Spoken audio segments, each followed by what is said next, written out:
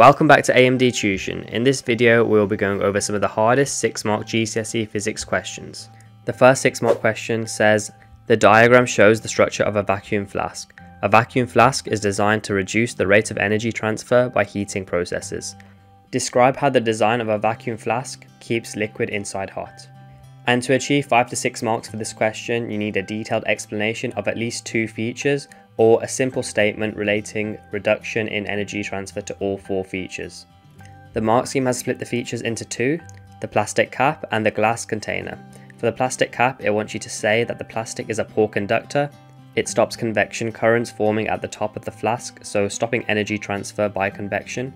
Also that molecules or particles evaporating from the hot liquid cannot move into the surrounding air, so stops energy transfer by evaporation. And finally, on the plastic cap, I want you to say that plastic cap reduces or stops energy transfer by conduction or convection or evaporation. For the glass container, I want you to state that the glass is a poor conductor, so reducing energy transfer by conduction. And secondly, that the glass reduces or it stops energy transfer by conduction. And if you explain all of these points in a coherent and a scientific manner, I'm sure you'll get all 6 marks for this question. The next question states that the graph shows how the vertical velocity of a parachutist changes from the moment the parachutist jumps from the aircraft until landing on the ground. Using the idea of forces, explain why the parachutist reaches a terminal velocity and why opening the parachute reduces the terminal velocity. To get 5 to 6 marks for this question, you need a clear and detailed explanation as to why the parachutist reaches terminal velocity, and also a reasoned argument for the open parachute producing a lower speed.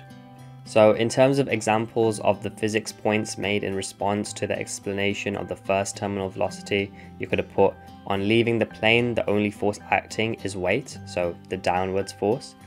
As the parachutist falls, air resistance acts, the upwards force.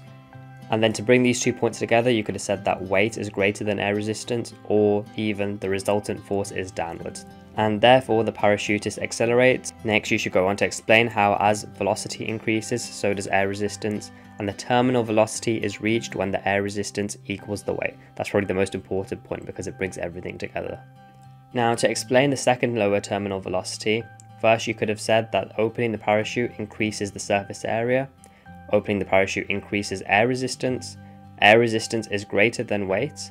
Therefore, the resultant force acts upwards, or you could have also said in the opposite direction to motion. The parachutist therefore decelerates or slows down.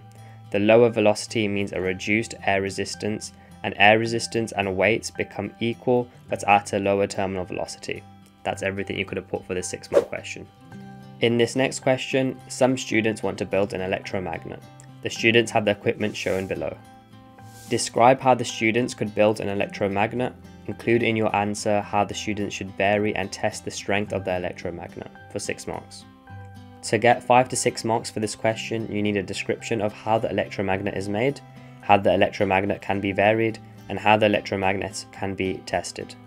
So in terms of how it can be made, you should wrap the wire around the nail, connect the wire to the power supply with connecting leads and crocodile clips, and switch on the power supply. For how to strengthen the electromagnet, you can change the number of turns on the coil, change the current through the coil, change the separation of the turns.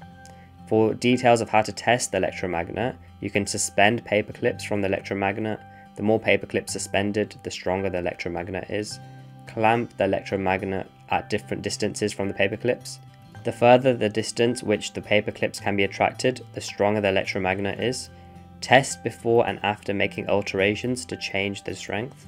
Compare the results from before and after making the alterations, and use demagnetized paper clips. If you found any of this useful, I'm very confident you'll find the future and past videos very useful as well, so make sure you subscribe. Also like the video if you'd like to see us continue making videos like this, and as usual, the link is in the video description to book a free taster lesson with our team. Thanks for watching.